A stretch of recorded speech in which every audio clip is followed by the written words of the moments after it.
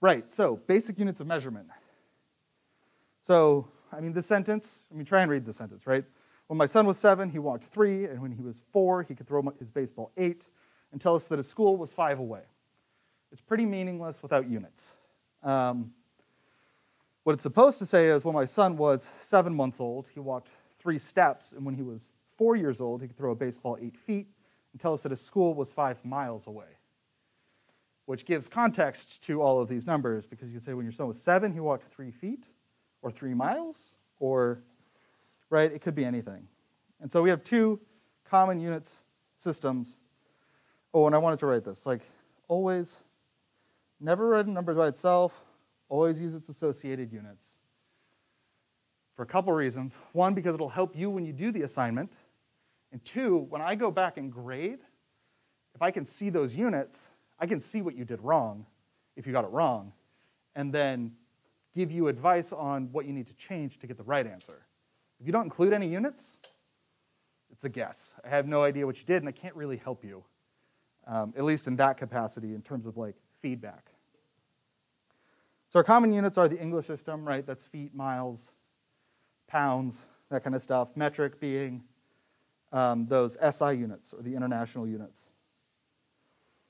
So in science, we use these international units, or SI units. It's SI because it's in French, Le Système International, the units, I don't speak French. And these are the most important base SI units. So it's meter for distance, for length. It's actually the kilogram for mass.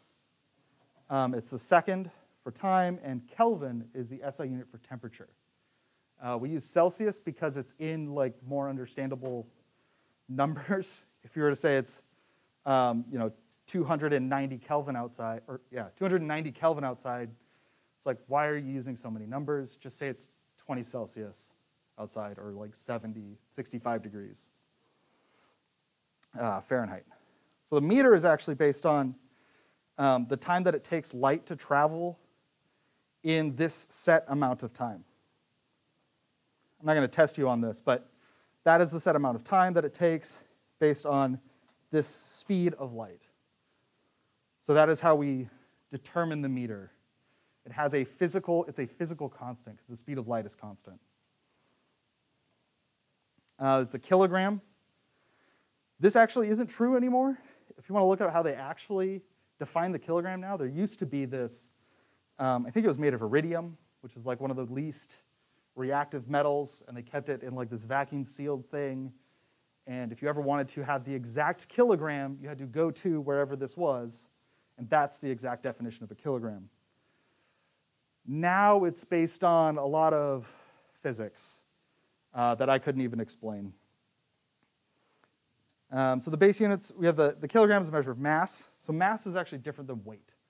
Mass is defined as the amount of matter that something is, whereas your weight is actually the amount that Earth's gravity, or actually the amount that gravity is pulling on you. So pound is actually a force, and that's your mass being pulled down by gravity, whereas the mass doesn't change depending on gravity. There are actually places on Earth that have less gravity, oddly enough. So you can go there and step on a scale and then like drive for 10 minutes, and you'll weigh more there when you drive away than at the spot with less gravity.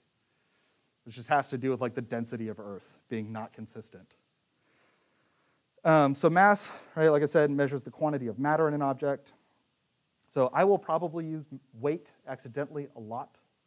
And like when we use scales, we talk about weighing things, which is in part because we use Earth's gravity to determine the mass.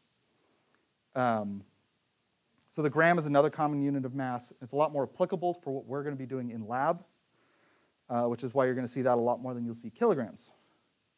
So for example, for some reference, a nickel has a mass of about 5 grams. A plump blueberry is about 1 gram. So, and then we've talked about this some too. We have, 1,000 grams is 10 to the 3 grams is 1 kilogram.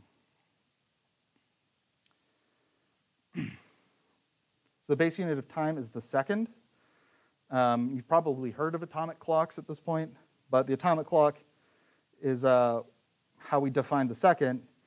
And it's basically 9,192,631,770 periods or vibrations of a cesium-133 atom. So you take a cesium atom, put it in a special instrument, and how fast it vibrates, if you measure this many vibrations, that's 1 second. And so we've tried to, in science, as much as possible, base these different things on constants that exist in nature, rather than like the foot was based on the king's foot, or the inch was based on the width of the king's thumb, because those change over time.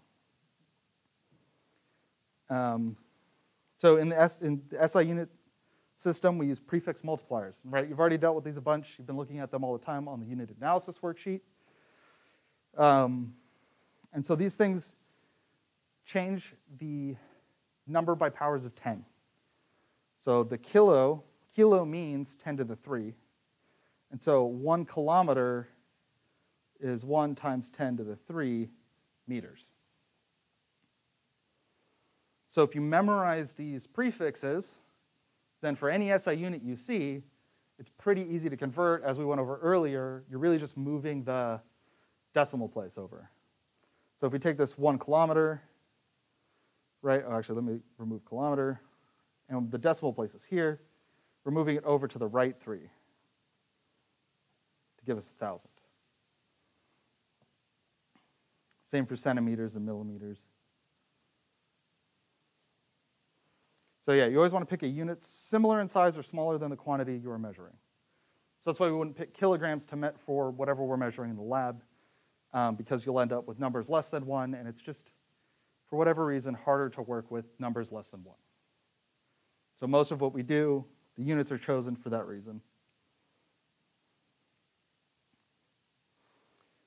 So here's a whole list of different units. You might recognize things like tera, giga, mega, kilo from your computer. You buy hard drives now in terabytes. Now the difference between bytes and bits gets a little messy. Your internet service provider will try and trick you by telling you that you get 1,000 bits, which is 1/8 the number of bytes. So we got things like larger than 1 would be deca, deca. Deci is used a lot in medicine. You can talk about deciliters. Greater than would be deca, hecto, kilo, mega, giga, tera. And then going down, you have centi, milli, decicenti, milli, right? So 10th, 100th, 1,000th. Micro, we kind of make a jump. Now that's a millionth. So on and so forth.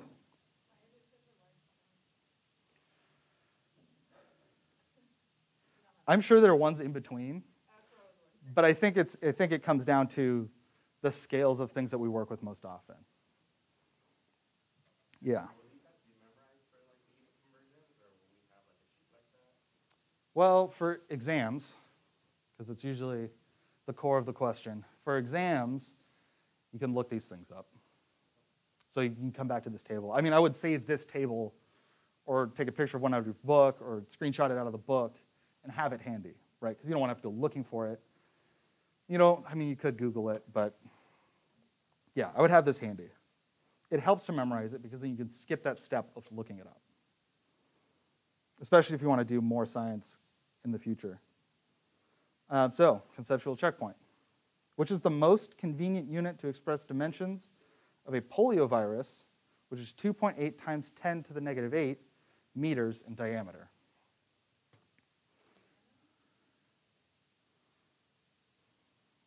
Yes, 1 vote for nano.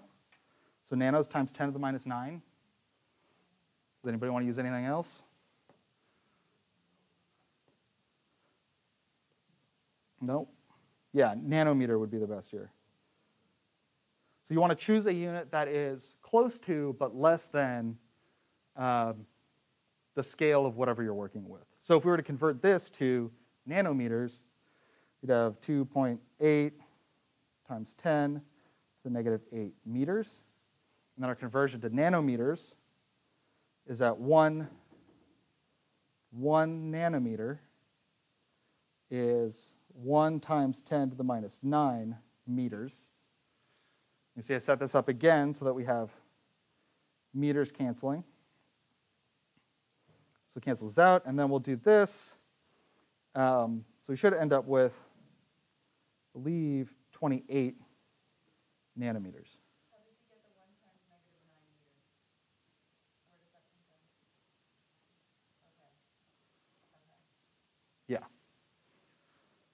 And this is an important thing to note about these conversions. You can write this 2 ways. So I wrote this as 1 nanometer is equal to 1 times 10 to the negative 9 meters. But you can also flip it, because this is also true, that 1 times 10 to the 9 nanometers is equal to 1 meter. So use this to your advantage, the fact that these are interchangeable. And if you can get them both on top like that, you can do the math a little quicker. I wrote it the first time times 10 to the minus 9 because that's what I saw on the previous chart. Yeah, I picked 1 times 10 to the negative 9 because that's smaller than 1 times 10 to the negative 8. So we also have things called derived units, like volume. Volume is a derived unit because it's a component, or it's a composite of another unit. So for example, volume, we do things like cubic meter, or cubic centimeters, or cubic millimeters. And if you think about how we measure, think about if you're trying to measure a box, right? If you're trying to ship a box with UPS, you have to measure the length, width, and the height. And so when you take all of those things into account, let's say we've got some imaginary box. Test my drawing skills here. All right, not too bad, right? So if we do the height, let's say that the height is 10 centimeters. The length is, let's just say it's, let's make it easy, 10 centimeters. And then the width is 10 centimeters, right? So we've just got a perfectly cube box, 10 centimeters in all dimensions. When we multiply those all together, we also multiply the units. So we'd get 101,000 centimeters cubed.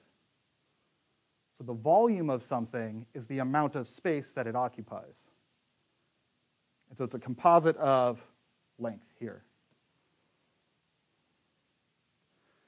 So we also have liters and milliliters, which are volume units that are not derived units, which is a little bit tricky because 1 milliliter is actually the same as 1 cubic centimeter.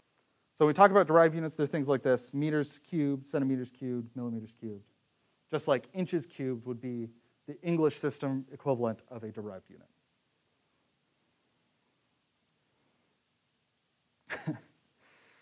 Yeah, math problems, right? Or word problems. If you have 4 pencils and I have 7 apples, how many pancakes will fit on the roof? Purple, because aliens don't wear hats, obviously. Easy. To try and help with math problems and these problem solving and unit conversions, we want to try and get to an equation based on the word problem. And this requires critical thinking. There's not going to be a simple formula that fits to every single word problem equally. And you can learn problem-solving strategies. Many problems can be thought of as unit conversion problems, especially in chemistry, because a lot of what we're doing is converting from one unit to another. While other problems will require the use of specific. So units are multiplied, divided, and canceled just like other algebraic quantities. Right, I think I talked about this. I don't remember if it was here or at Readly, but it's just like if we had, it's like we just talked about with the derived units for volume. If we take x and we multiply it by x, we get x squared. So just like we took centimeters times centimeters times centimeters gives us centimeters cubed. Oh, and another derived unit would be area. Because if you have centimeters times centimeters and just centimeters squared, that's the area. So we talk about houses in terms of square footage or apartments. That's a derived unit. So we can also divide these, and that's what we did right when we're converting any units. If we wanted to go from one unit to another, we do that through the conversion factor. So This is what that unit analysis worksheet is all about. It's about using units as a guide to solving problems. It's called dimensional analysis. And it's another reason to always write every number with its associated unit. And always include units in your calculations. And do not let units magically appear or disappear in calculations. Treat them like these algebraic variables. They're important to the equation. So for most conversion problems, right, we're given a quantity in some units and asked to convert the quantity to another unit. And these take the form of our information given. So when I did that wine example, right, it was like 11.98 per 5 liters of wine. This, because it's describing the relationship between two units, is our conversion factor. Highlight this, right? So this is our conversion factor. And we wanted to know how much it would cost to buy 0.75 liters of that wine. So that then is here it says information given, but that's our standard quantity. And then we want to combine these together to get the information sought. So the price of 0.75 liters of wine. Yeah, per always means divided by. Or, yeah, I mean, like when you go to the grocery store and you comparing cereal prices, and it's like the price in cents per ounce. So if you were to multiply that 12-ounce container by the 12 cents per ounce, that gives you the total price of the container of cereal. So just to take this example and set it up, we'd have our 0.750 liters times 11.98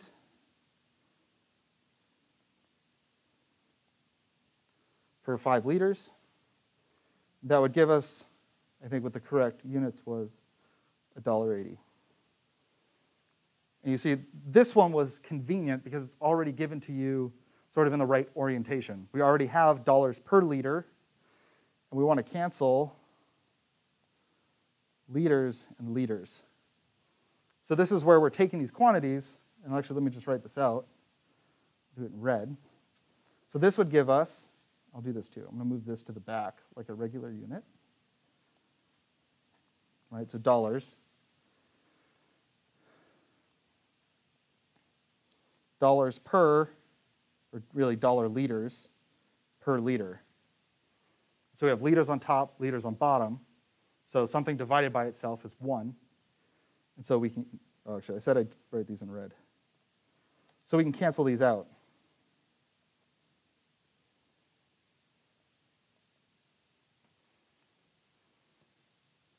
We got more examples.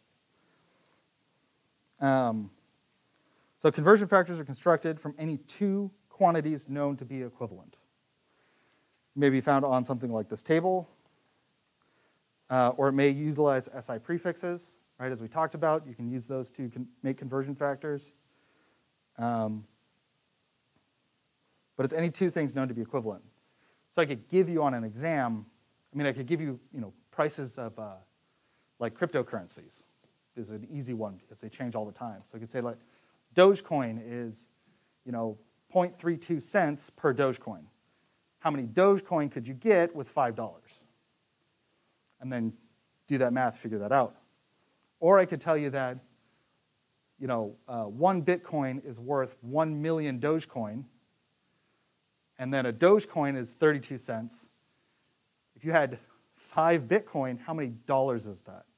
And you have to do the conversion from dollars to Dogecoin to Bitcoin. Bitcoin to Dogecoin. We'll do examples. So it's any known equivalent quantity. So let's construct these conversion factors. Feet and inches is pretty easy. We all know that one.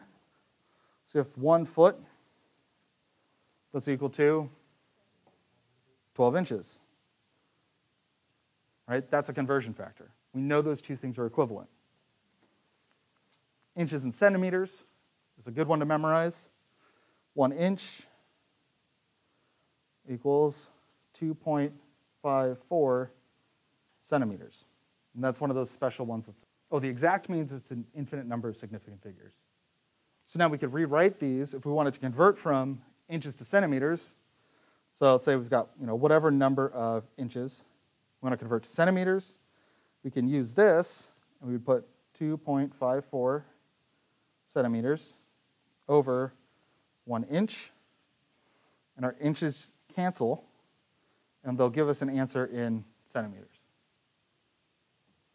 And this is what dimensional analysis is. It's saying, I have these units, I know these unit conversions, and I can change those units into really whatever unit you want, right? We could do inches into any unit of distance.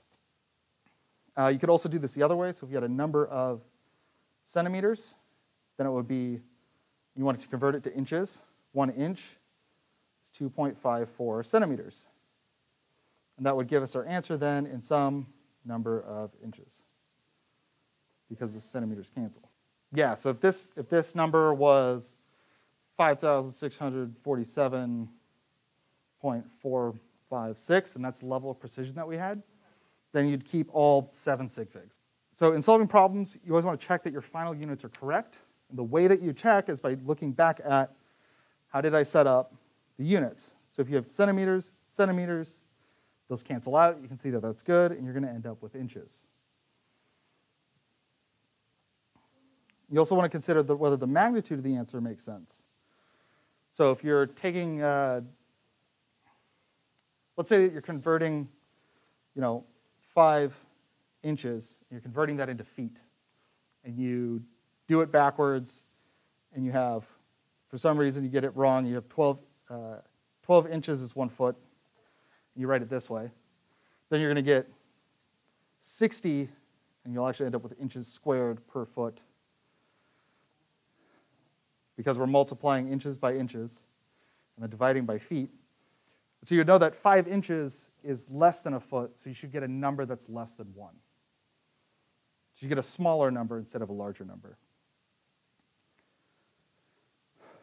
And then this, I've already done examples of this, but conversion factors can be inverted because they're equal to 1, and the inverse of 1 is 1. So it's the same thing, doesn't matter if you flip it. It's like this 2.54 inches, or centimeters, is 1 inch. 1 inch divided by 2.54 centimeters is the same thing.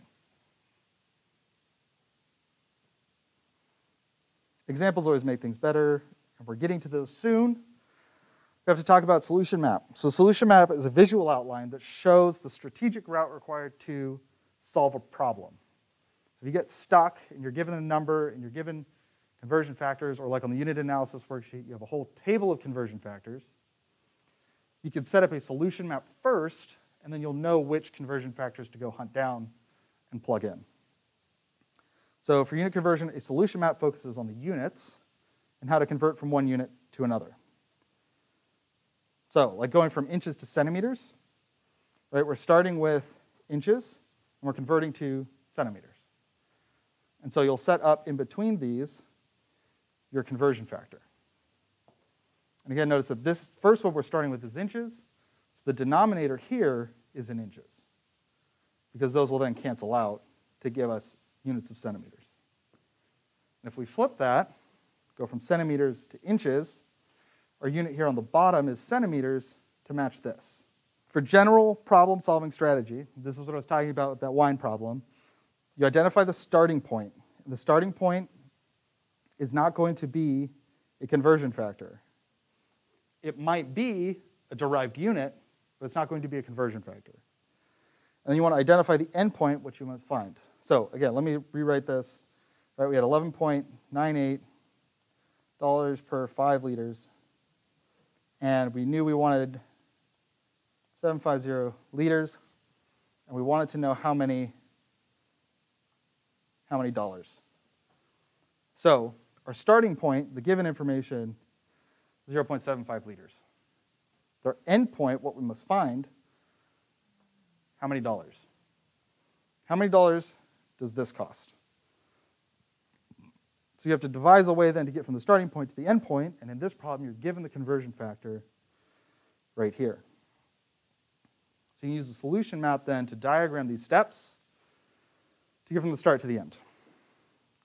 So given your whole solution map, whether that's one step or multiple steps, and then find. So for this one, 0.750 liters, and then we're finding dollars.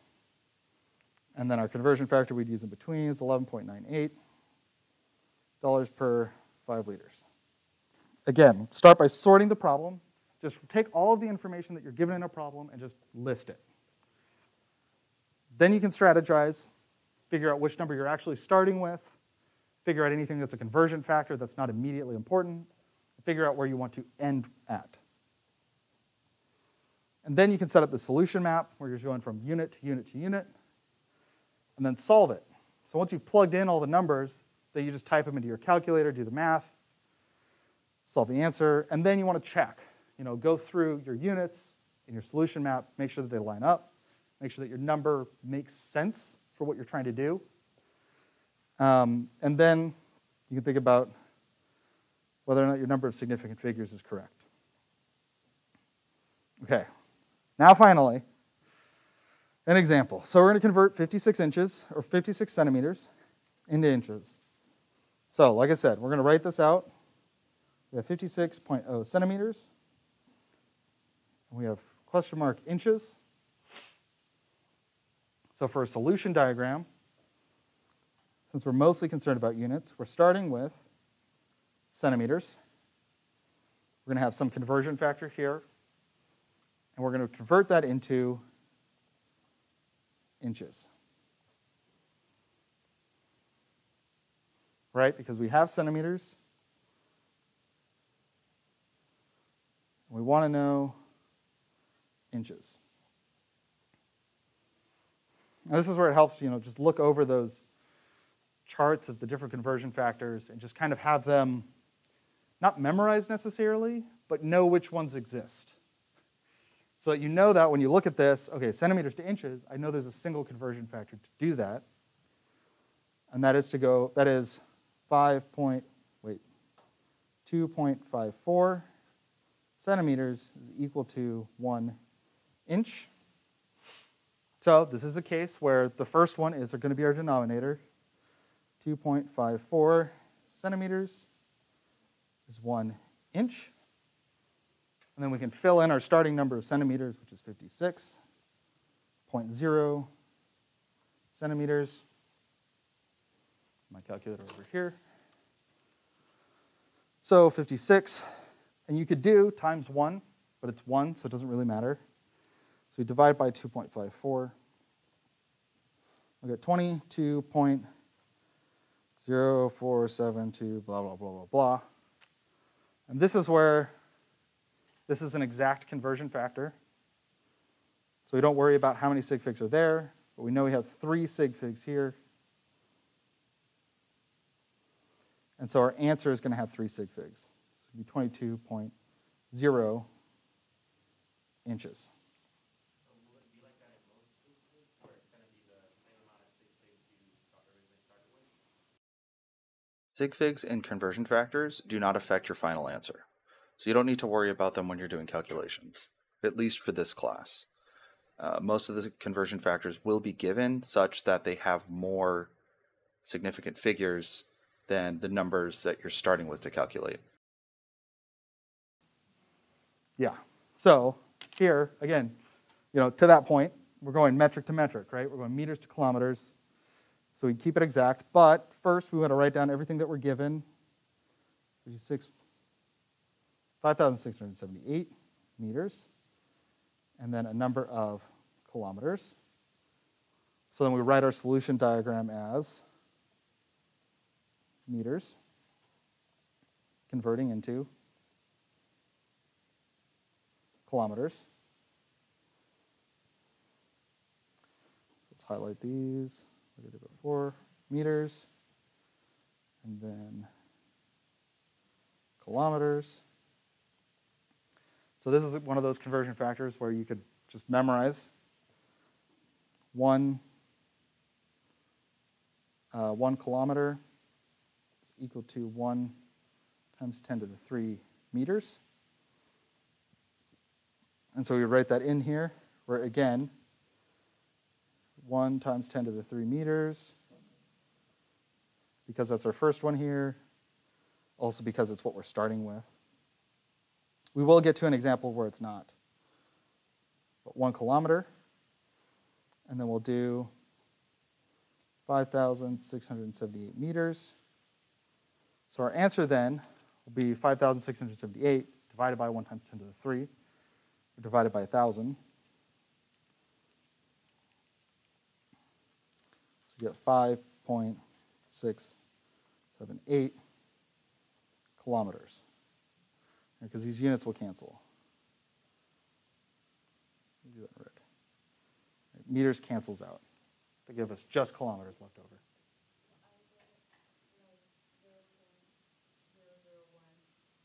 Yes. Yeah. So what you did, actually, is you used sort of the other version of this conversion factor, where you could say 1 times 10 to the negative 3 kilometers is 1 meter.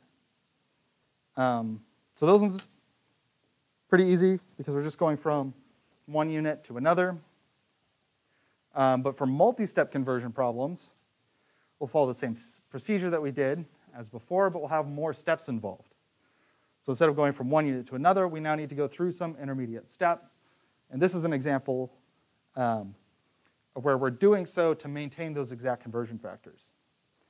So if we start then by writing out everything we've got, we have 194 centimeters, and we want to go to feet. Then we'll write centimeters. And then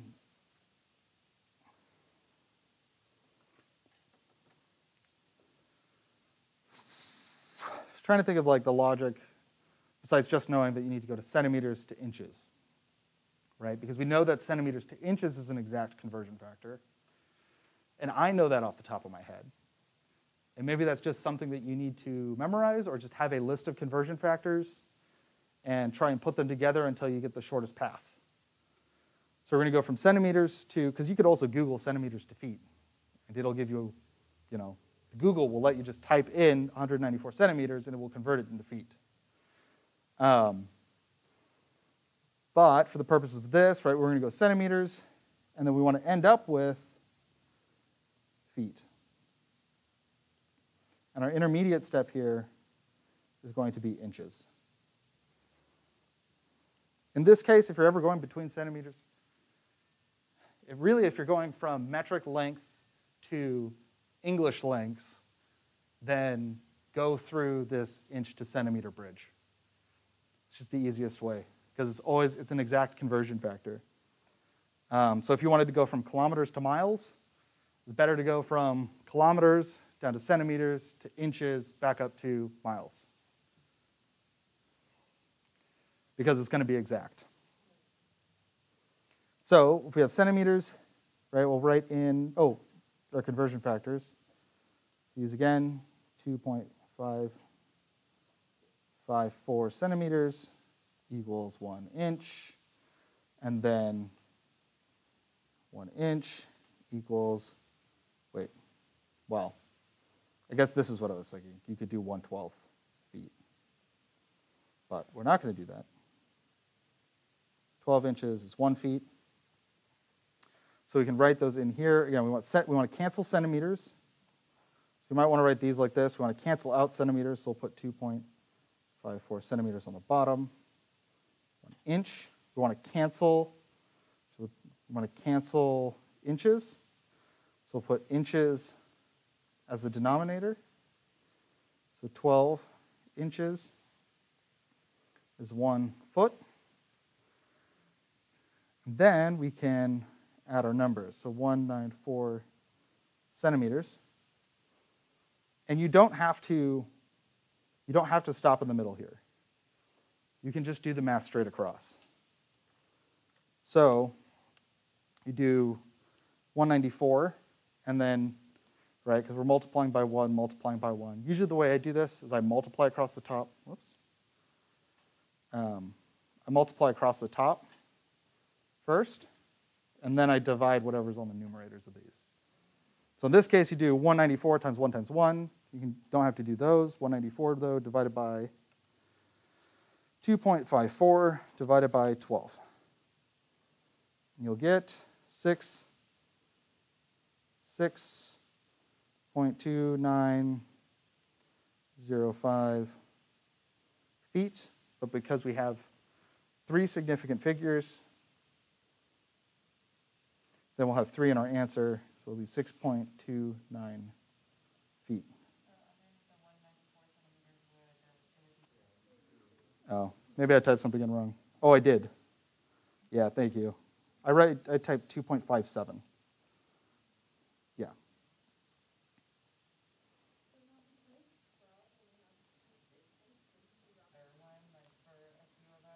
Mm-hmm. We've got more examples. We're at that point of the lecture where it's just examples. Don't feel bad. No, like this is, yeah, I mean, you're not the only one in Chem 20, Chem 3A to struggle with this. It's like 90%.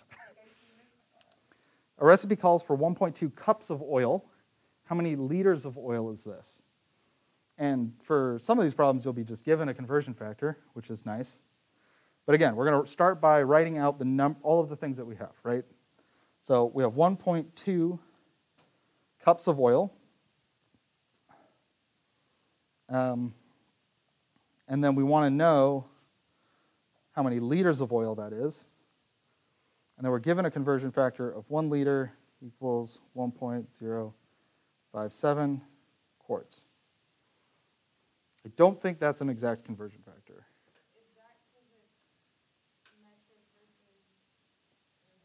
The reason that it's not exact? Oh. Yeah. Well, it's to make it multi-step. Right? So we have to convert now from, we're starting with cups, and then we need to get to, we've been given this conversion factor, so we want to use that. So we need to go from cups to quarts. Right? So that's how I would know. And looking at this problem, I think, okay, I've got cups. I know how to go from cups to quarts. I've been given quarts to liters, and liters is the final units that I want to end up with. So cups, I just said quarts, and then to liters. So then we know that 4 cups, oh here, I'll write it over here. 4 cups. Is it 4 cups in 1 quart? Is it 6?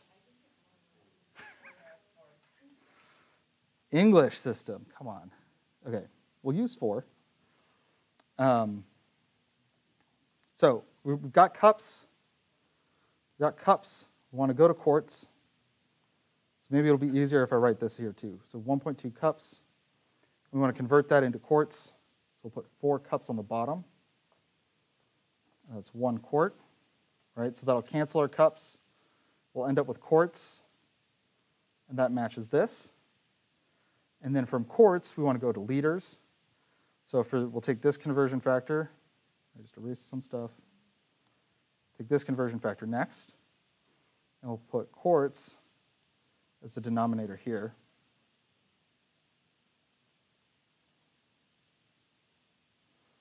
And 1 liter. So that maybe I should be doing this in red, quarts cancel out. And we end up with units of liters. So at this point, you can take out your calculator and just do the math as it's written. And yes, please check to make sure that I've done the math correctly. 0.2838, yada, yada, yada, liters. But because, and I think this having 4 sig figs was intentional because we have 2 sig figs here. So we use the smallest number of sig figs when we multiply or divide. So we're going to end with 2 sig figs.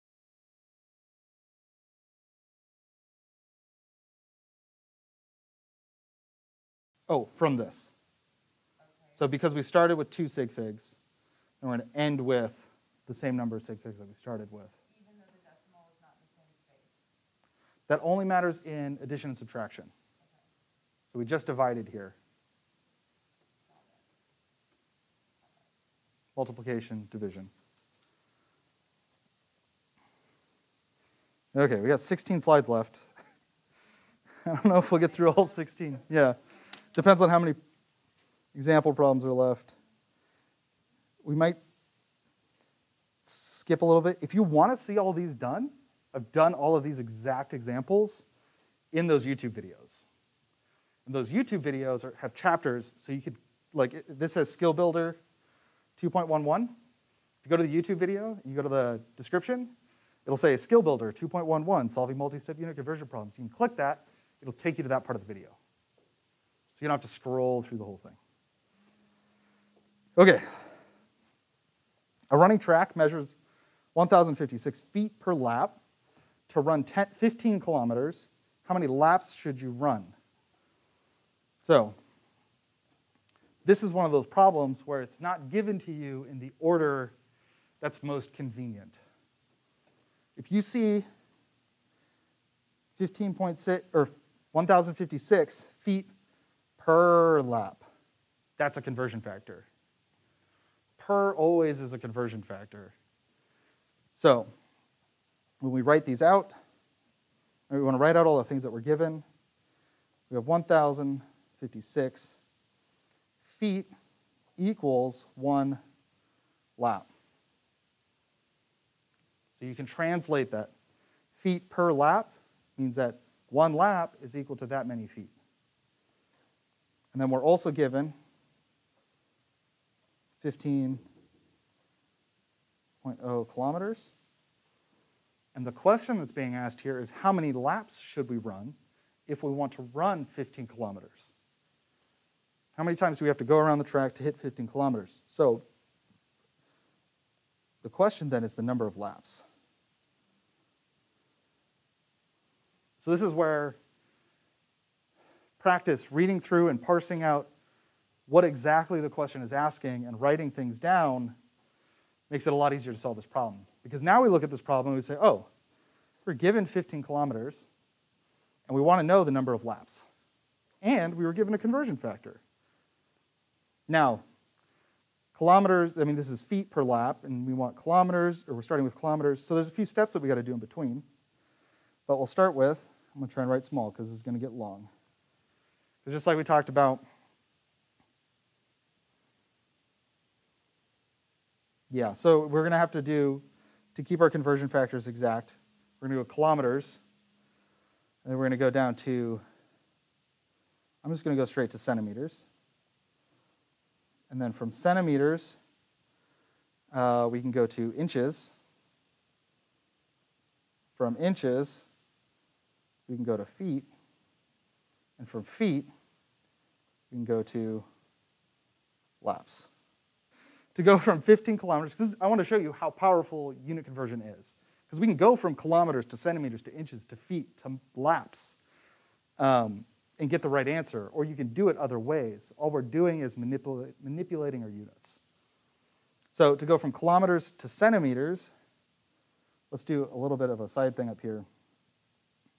We're going to set up 1 kilometer is equal to 1,000 meters, and then 100 centimeters is equal to 1 meter. So if we want to go from kilometers to centimeters, we'll say 1 kilometer over 1,000 meters times 100 centimeters over, oh wait,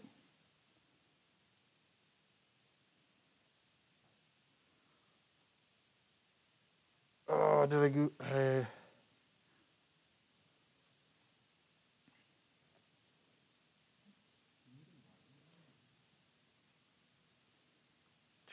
do we need the mile? Well, I think the intention when this problem was written was to go from kilometers to miles and then to feet. We went 15 kilometers. Oh, this is what I did wrong.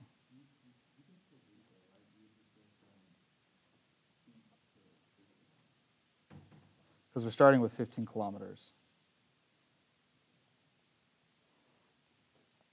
So we start with 15 kilometers, and then we can cancel kilometers, kilometers, and then meters and meters, and end up with centimeters. So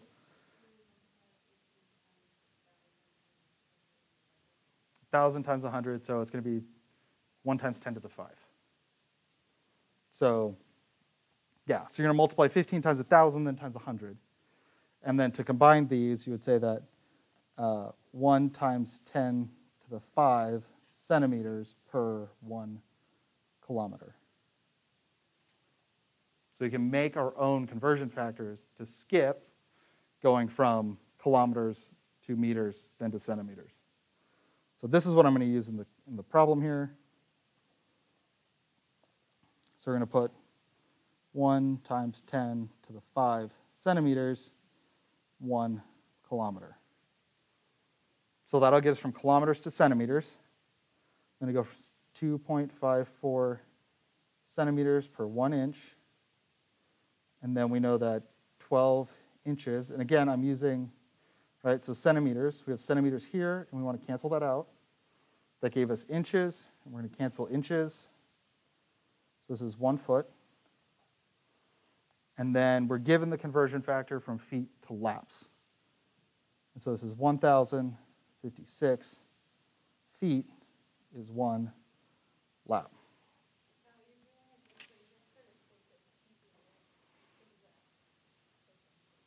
So I know that all of these are exact conversion factors.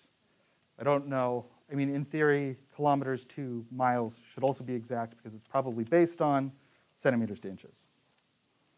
But if we do this, it's 15 times 1 times 10 to the 5, and then divided by 2.54, divided by 12, and divided by 1,056.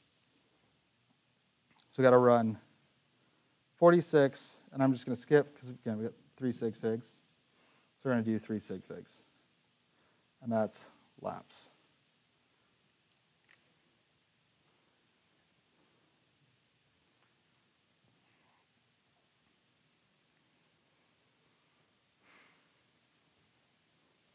Any questions about that one? Okay.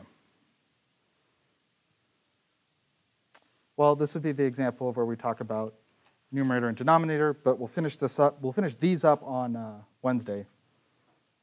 We do need to talk about density first, because today's lab is all about density.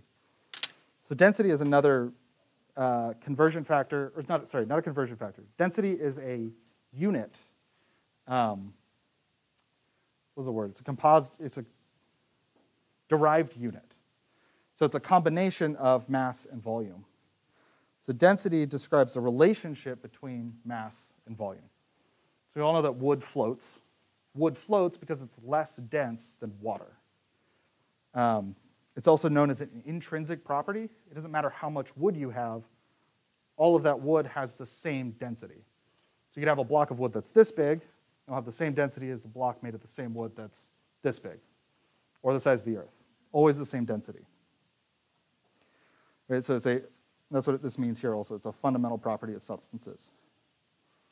So like I said, changing the size of an object does not change its density. So we calculate the density of a substance by dividing the mass of a given amount of the substance by its volume, right? Because just like we've been talking about with all these units, density's units are in grams per mil, or I meant to write mil, or in grams per centimeter cubed. So when we look at this example, a sample of liquid has a volume of 22.5 milliliters and a mass of 27.2 grams. Calculate the density. So you know that it's mass divided by volume. So then our density, that would be our mass divided by our volume for a density of 1.21 grams per milliliter. So this is an example of one of those places where you don't need a formula to know how to calculate density. You just need to know that its units are grams per milliliter. So it's always mass divided by volume.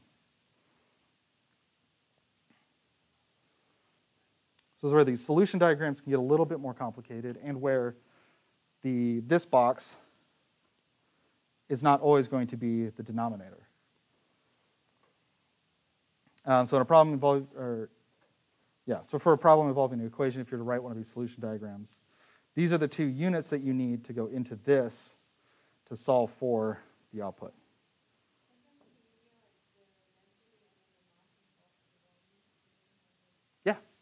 Yeah, absolutely. So, right, if you're given the density, is there a blank spot here? I'm just going to add a page. Can I add a page? Real quick. Add page. Cool. So if you're given, like you said, so let's say we're given a density of 1.11 grams per milliliter, and we had a volume of 25 mils. And what is then the mass? So for our equation here, we would say, well, we're given density, and we're given volume, and we want to solve for mass. So then our equation, we just put our equation in here, density equals mass divided by volume. And we would say, oh, we got 1.11 grams per mil, 25 mils. And then you can fill these quantities in. So density would be 1.11 equals mass divided by our volume of 25 mils. So then a little bit of algebra, right? Multiply both sides by 25. And then this is actually a great example. 25 mils times 1.11. I'm going to rewrite this a little differently. Grams per mil will give us mass. So can you see here that we're taking milliliters, we're multiplying it by 1 over milliliters. So our milliliters are going to cancel, and we'll be left with just grams, which is the mass. So for the sake of completeness, this will be 27.75 grams, but then we only have, this is 2 sig figs, so 28 grams is the mass.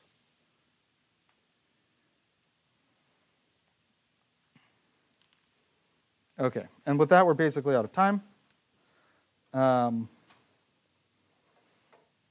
That is how you can use density. And I will see half of you very shortly over in lab.